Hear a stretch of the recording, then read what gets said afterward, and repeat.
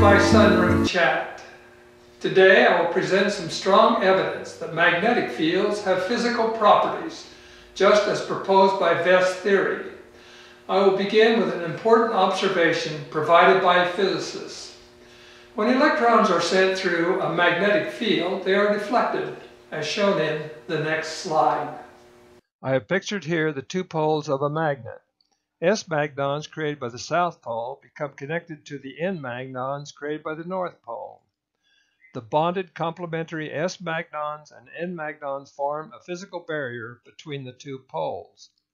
Now, when a stream of electrons passes through this magnon barrier, the electrons are deflected as shown here. I believe the electrons climb the barrier in the same direction the leading edge of the electron is spinning. In this case, the leading edge is spinning up.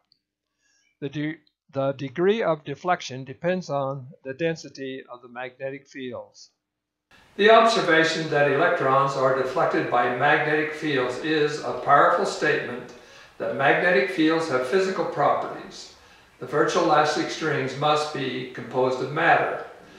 The interaction between flowing electrons and magnetic fields are now used to our advantage to make electric motors and electric generators. This is accomplished by deflecting the electrons flowing through an electric wire, as discussed in my book. Even more dramatic and compelling is my experiment that demonstrates spinning table tennis balls curve more when shot through a magnetic field.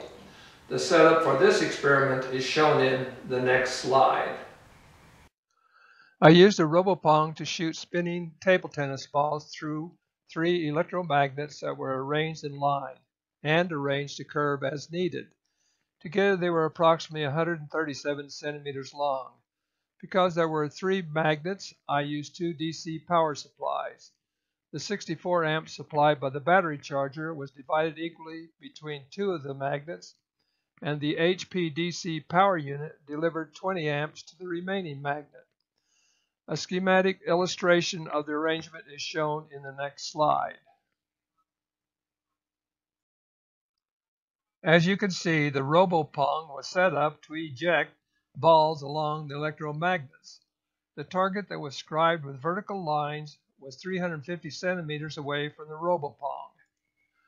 The table tennis balls were ejected from the robopong with clockwise or counterclockwise spin, and the points where they hit the target were recorded. A cross-section to the electromagnet is illustrated in the next slide. This is a photo of a portion of one of the electromagnets. The copper wires carrying the current ran lengthwise and surround the iron core made from one half of a pipe.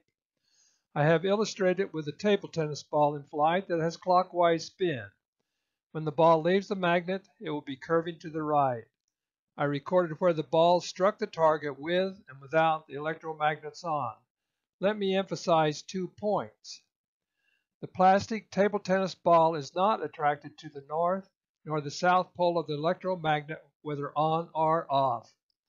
The balls curve more in the direction of the leading edge of the ball when the magnet was on. The results are shown in the next slide.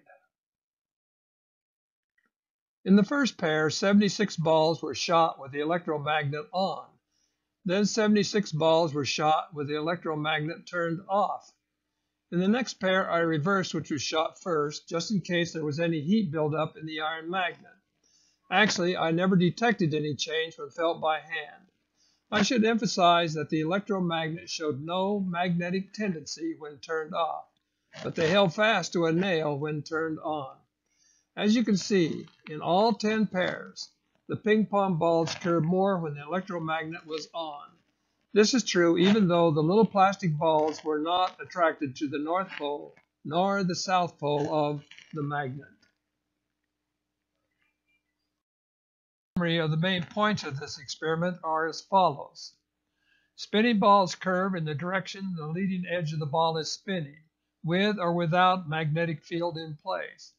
However, in every series, the balls were deflected more when traveling through a magnetic field.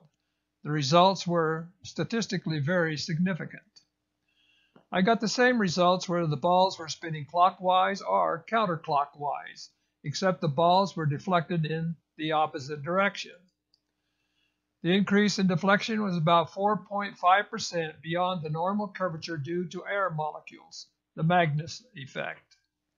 Conclusion: magnetic fields have physical properties. They are composed of matter. Vesteri states they are composed of virtual elastic strings. The magnetic field deflected the balls in the direction the front edge of the ball was spinning.